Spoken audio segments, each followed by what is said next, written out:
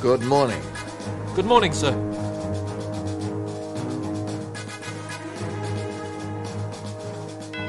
Gentlemen, we are at war. Yesterday morning, a bizarre transport landed at Horsell Common near Woking. It contained what is now believed to be an advance of an invading army, for without provocation, its occupants attacked civilian and military targets. We have with us a journalist who was an eyewitness. Hopefully, he can enlighten us as to the origin and intentions of these aggressors. At midnight on the 12th of August, a huge mass of luminous gas erupted from Mars and sped towards Earth. Across 200 million miles of void came the first of the missiles that were to bring so much calamity to Earth. Ogilvy, the astronomer, assured me we were in no danger. He was convinced there could be no living thing on that remote, forbidding planet. And that's how it was for the next 10 nights. A flare spurting out from Mars. A beautiful, but somehow disturbing sight. Then came the night the first missile approached Earth. It was thought to be an ordinary falling star, but next day there was a huge crater in the middle of the common, and Ogilvy came to examine what lay there. A cylinder, 30 yards across, glowing hot, and with faint sounds of movement coming from within.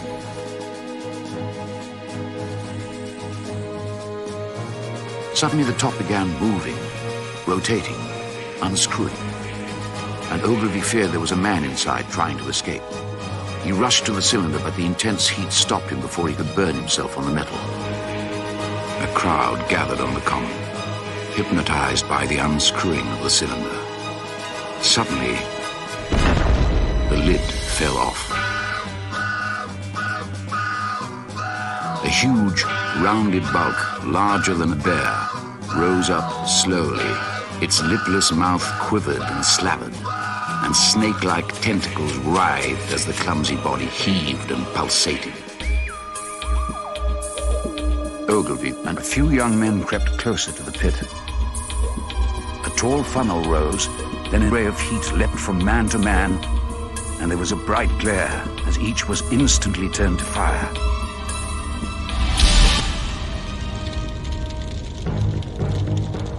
The Martians continued hammering and stirring, sleepless, indefatigable, at work upon the machines they were making.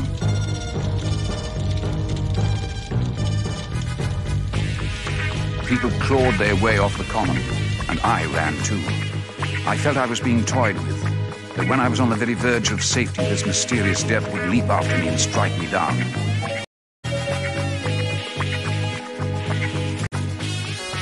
That evening, a company of soldiers came through and deployed along the edge of the common to form a cordon. Quickly, one after the other, 4 of the fighting machines appeared. Monstrous tripods, higher than the tallest steeple. Walking engines of glittering metal.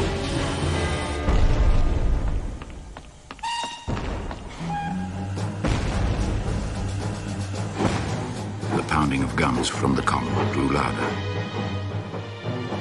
There was a heavy explosion. The ground heaved and gusts of smoke erupted into the air.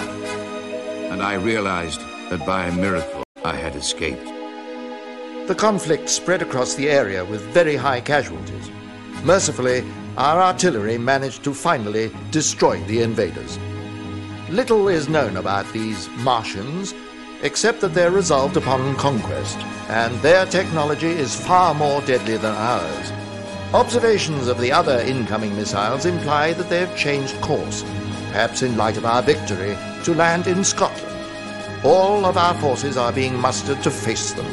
Our chief scientists and engineers are already working on technologies which may aid us.